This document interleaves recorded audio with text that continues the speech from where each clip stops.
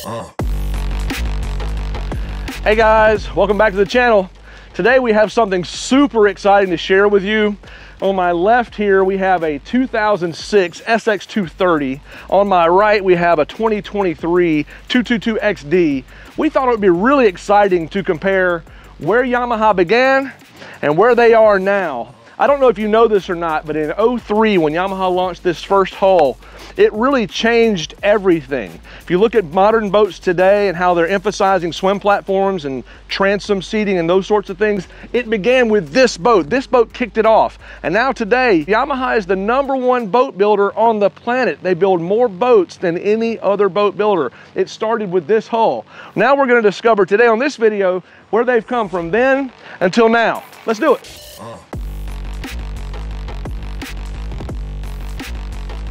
To really set this thing off right from the beginning, the swim platform changed everything. This big, open, airy swim platform. There's no outboard engines hanging back here. There's no props beneath. These engines are PWC engines. They're low, down in the hull. They don't take up a lot of space, and that gave Yamaha designers a lot of freedom to create this inviting platform.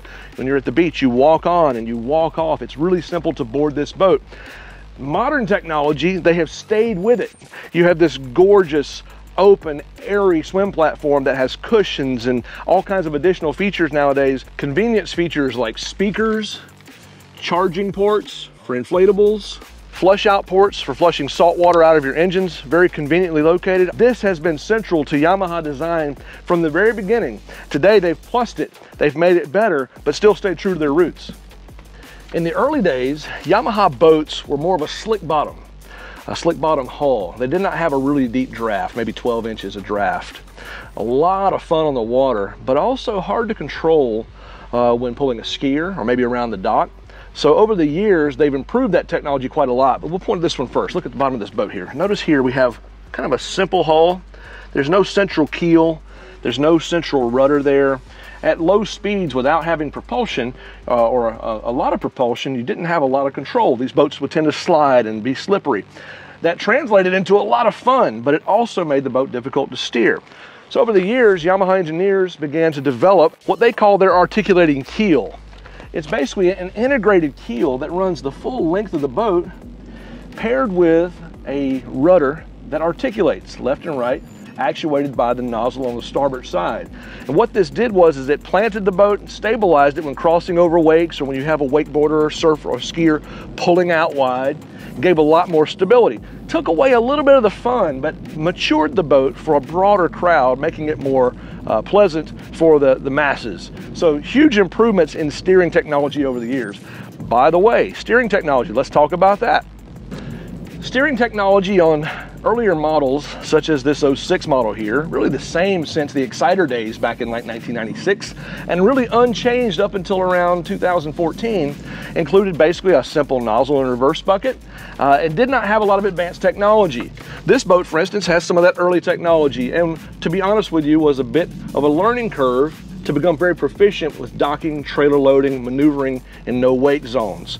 Technology improved, and with the addition of things like the articulating keel, Yamaha's new thrust directional enhancer technology, drive technology, improved reverse outlets for greater reverse control, and accessories like thrust vector and lateral thruster, these boats now are the most maneuverable boats and easiest to control boats on the planet. You won't find a more maneuverable boat anywhere than a modern day Yamaha boat. Early Yamaha engines were based off of Yamaha R1 race motorcycle technology. This is an MR1 setup here, twin 140 horse 4-stroke fuel injected. This was a huge technological leap from prior year model Yamaha boats because it was 4-stroke, fuel injected.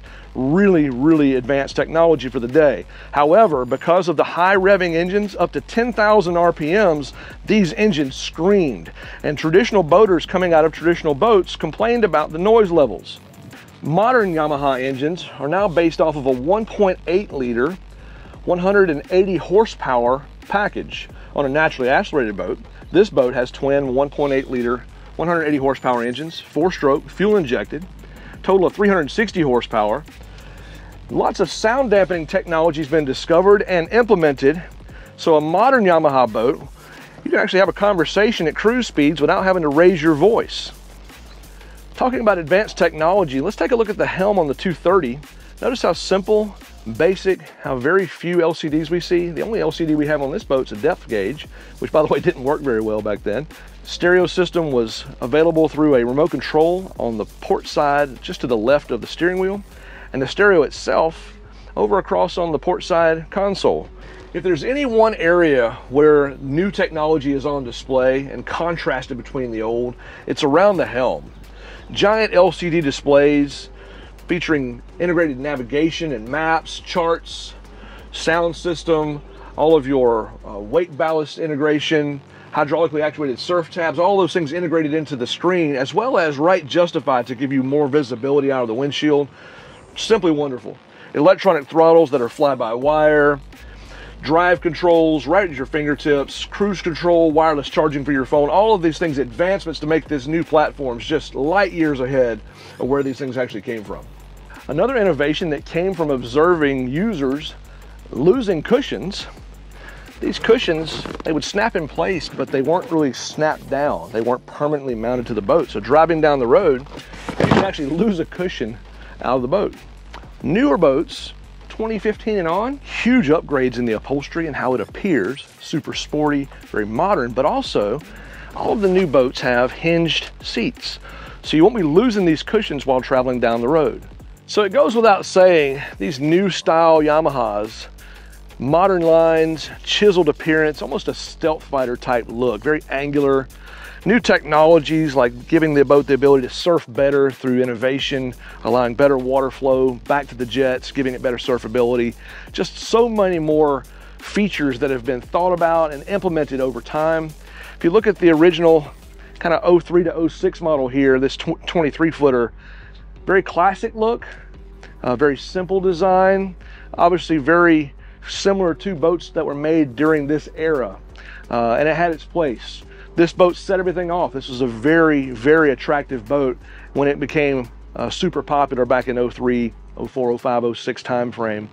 But going into these new boats here, I tell you, it is just such a testament to the ingenuity and the engineering prowess of the Yamaha staff. They really have developed a beautiful, artistic, exceptional boat. And this is across all of their platforms, whether it's the 19s, their 22s, 25s, 27s, and wherever they go from here. Such a beautiful boat. We're super excited to have shared this with you to show you where Yamaha came from, how they kind of have progressed into this technological marvel that they have today. If we didn't show you something that you were looking to see between these two boats, please hit us in the comments below. We'll be glad to answer any of those questions for you. We thank you for watching today. We hope this was helpful to you. Have a great day.